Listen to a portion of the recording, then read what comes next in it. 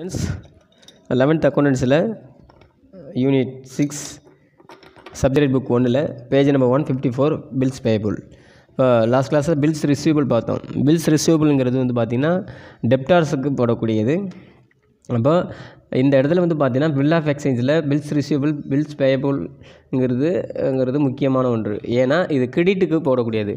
அப்போது credit சேல்ஸுக்கு டெப்டார்ஸுக்கு bills ரிசீவபிளும், பர்ச்சேஸுக்கு credit பர்ச்சேஸுக்கு வந்து bills பேயபிளும் போடுவாங்க. ஓகேங்களா? இப்போ பில்ஸ் பேயபிள்ங்கிறது பார்ப்போம். Detail record in the bills payable book R the name of the party whose bills R accepted, date of the bills payable, due date, amount, etcetera.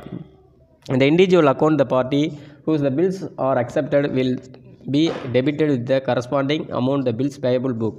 This specimen of bills payable book is given below. அதாவது என்னன்னா bills பேயபிள்ங்கிறது பார்த்திங்கன்னா ஒரு acceptance ஏற்றுக்கிட்டது. அப்போ bills payable எப்படி அக்செப்டன்ஸ்னு பார்த்தீங்கன்னா, customer வந்து பார்த்திங்கன்னா சப்ளையர்கிட்ட வந்து பொருள் வாங்கும்பொழுது குறிப்பிட்ட தேதிக்குள்ளே பணம் தரேங்கிறது அவங்க ஓகே பண்ண பிறகு இவங்க அக்செப்ட் பண்ணிப்பாங்க. ஓகேங்களா? அப்போ அவங்க ஓகே பண்ணுறது, அப்போ டெப்டார்ஸுக்கு வந்து பில்ஸ் ரிசீவபிளும், கிரெடிட்டார்ஸுக்கு வந்து பார்த்திங்கன்னா அதாவது சப்ளையருக்கு வந்து பார்த்திங்கன்னா பில்ஸ் ரிசீவபிளும், பையருக்கு வந்து பார்த்திங்கன்னா பில்ஸ் பேயபிளும் இருக்கும். ஓகேங்களா?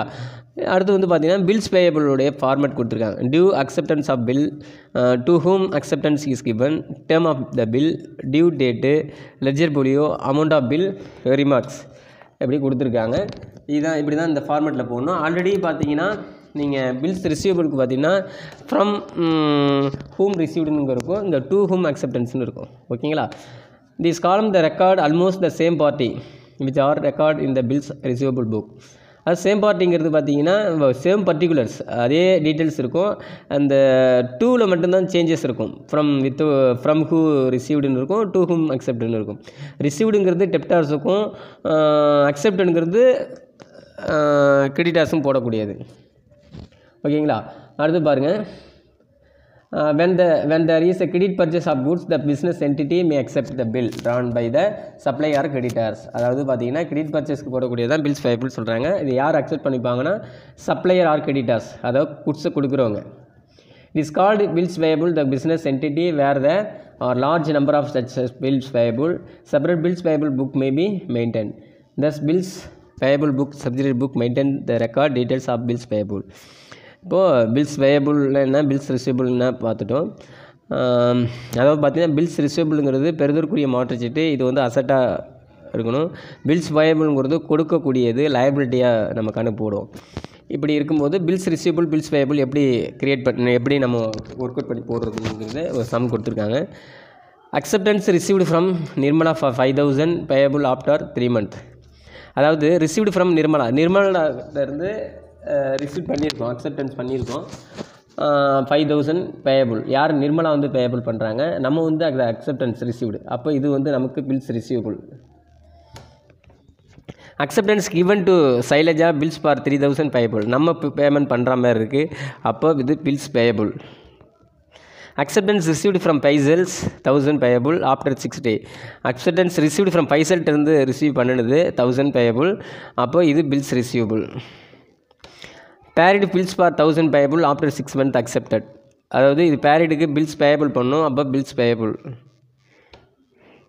மோகன் acceptance for 700 payable after 90 days received. இது வந்து பார்த்தீங்கன்னா ரிசீவ்டுங்கிறதுனால பில்ஸ் ரிசீவபிள். இப்போ பில்ஸ் பேயபிள் பில்ஸ் ரிசீவபிள்ங்கிறது மென்ஷன் பண்ணிட்டோம். இப்போ நம்ம எப்படி கணக்கு போடுறதுன்னு பார்ப்போம். பாருங்கள்.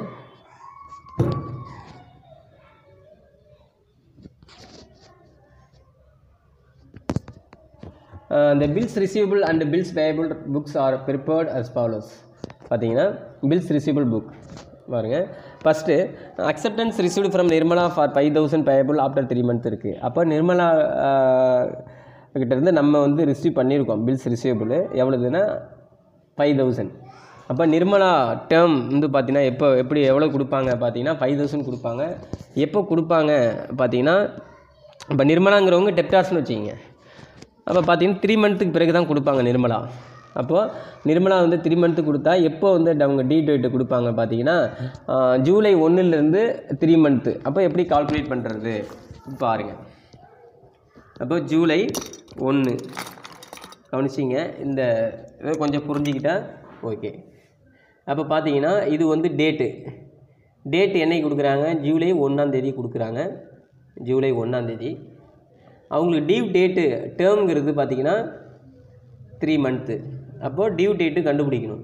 இப்போ டியூ டேட்டு நம்ம கண்டுபிடிக்கணும். ஓகேங்களா? இப்போ இப்படி பாருங்கள். அப்போது ஜூலை 1 இதிலிருந்து ஆகஸ்ட்டு, ஜூலைக்கு பிறகு என்ன? ஆகஸ்ட் 1 இது ஒரு டேர்மு. அடுத்து வந்து பார்த்திங்கன்னா ஆகஸ்ட்டுக்கு பிறகு என்ன? செப்டம்பர் 1 இது ஒரு டேர்மு. அக்டோபர் 1ங்கிறது ஒரு டேர்ம். அப்போ டோட்டலாக 3 மந்த். இப்போ பாருங்கள், அக்டோபர் 1 வரைக்கும் முடிஞ்சிருச்சு அவங்களுக்கு ஒரு டியூ. அப்போ இதிலேருந்து 3 நாள் ப்ளஸ் பண்ணிக்கணும். அப்போது இதிலேருந்து ப்ளஸ் 3 டேஸ். அப்போது அக்டோபர் 1 இது முடியுது. அப்போ அக்டோபர் 2, அக்டோபர் 3, அக்டோபர் 4. இப்போ இதிலேருந்து ப்ளஸ் பண்ணால் 3 நாள். அப்போ அக்டோபர் 4ங்கிறது டியூ டேட்டு.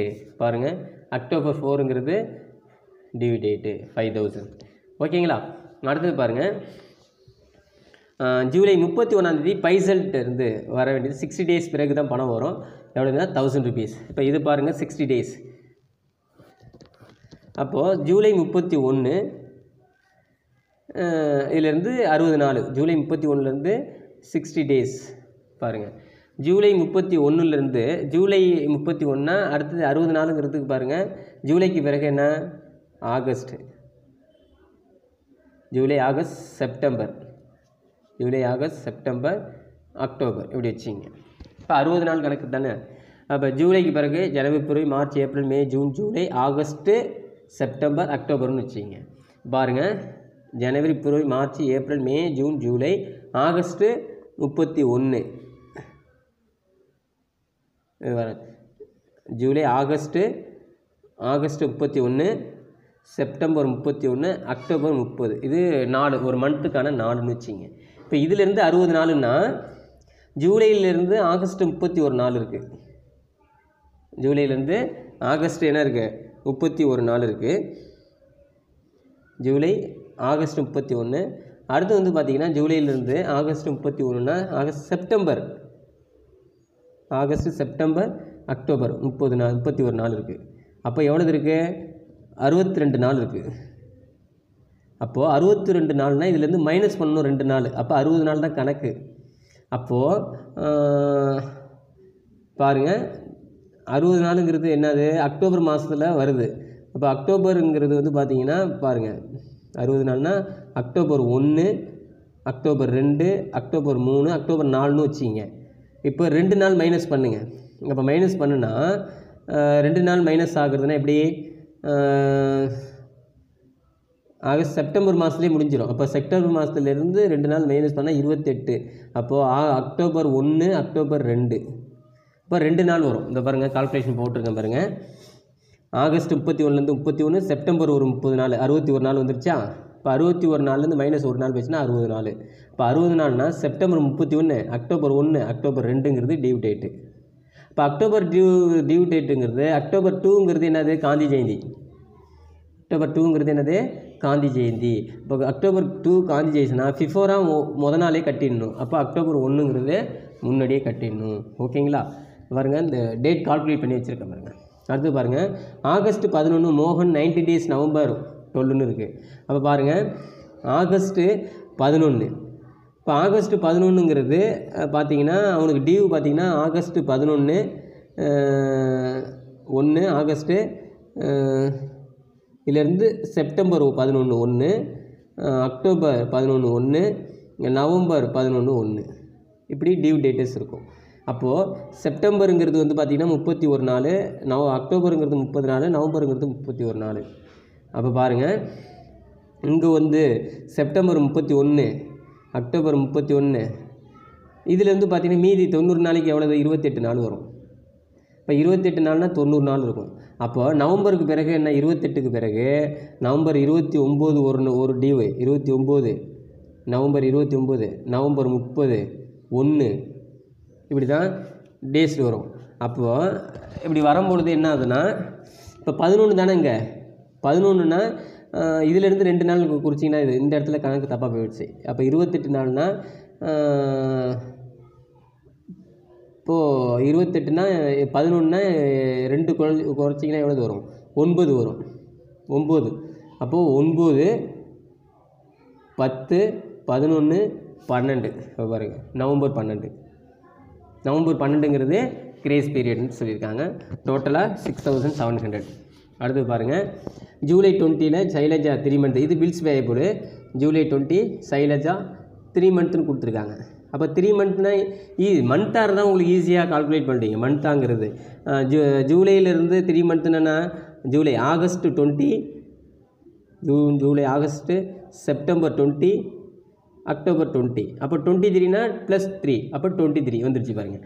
அப்போ 3000. அடுத்தது ஆகஸ்ட் 15 பீரியடு 6 monthன்னு கொடுத்துருக்காங்க. அப்போ ஆகஸ்ட்லேருந்து 6 month August 5லேருந்து 6 month September 5 October 5 November December ஜனவரி பிப்ரவரி 1 2 3 4 5 6 5 வரும். இப்போ பாருங்கள் அங்கே 5 வரும்போது +3 மந்த்தாக வரும்போது ஈஸியாக நீங்கள் கிரேஸ் பீரியட் கண்டுபிடிச்சிங்க. 5 + 3 பிப்ரவரி 8 1000 4000 வந்துச்சு. இப்போ இப்படி தான் நீங்கள் டியூ டேட் நீங்கள் கண்டுபிடிக்கணும் பில்ஸ் ரிசீவபிள் பில்ஸ் பேயபிளுக்கு.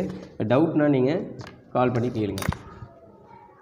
அடுத்தது நம்ம ஜேர்னல் ப்ராப்பர் பார்ப்போம்.